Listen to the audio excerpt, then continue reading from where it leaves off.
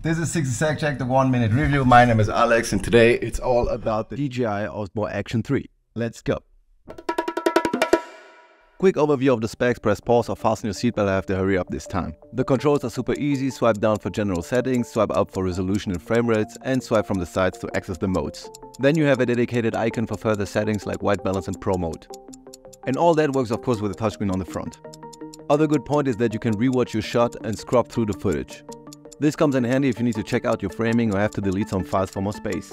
Of course, as an action cam it needs to be sturdy, and it is. So the great build quality is worth to be mentioned. Next up, the image stabilization is great as well. I held here the cam in my hand and still got decent footage. Shout out to the mounting system, quick on, quick off with magnets and hooks. Absolutely brilliant. Now let's talk about the image quality. In good light condition it's great. The resolution, the bright colors, even underwater when there's a lot going on, the lights, and in the depths as well.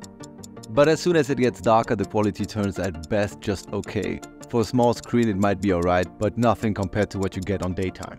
And then there is a white balance issue underwater, which often takes a few seconds to adjust, something to keep in mind. Last point is the battery life at 4K 120. You don't even get 60 minutes at full charge.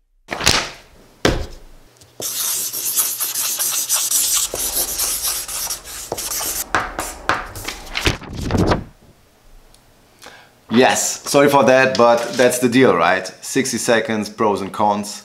And just a real recap, the camera is decent, it's great, but the low light quality is an issue. Even in not so dark conditions like a pitch black cave, you clearly can see the noise and artifacts. And then there is the 4K 120 battery life problem. It's not lasting long. I max out the cameras because why not? Maybe I want to crop in or I want to slow down the image afterwards. I don't know it yet when I'm shooting. The only reason I would go down in quality is to save space on the memory card and when I know I need the battery going on for the whole day.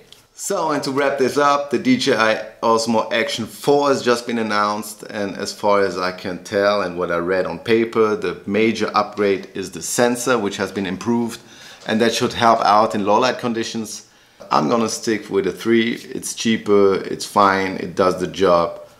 I'm not gonna record at night, so that's it. I'm not gonna do the next level. I'm not gonna jump, you know, I'm sticking with where I am. It's a comfort zone. So up to you guys. That's what I gotta tell you about the 3. If you have something to say, comment down below, consider subscribing or even liking, it's up to you. And that's it.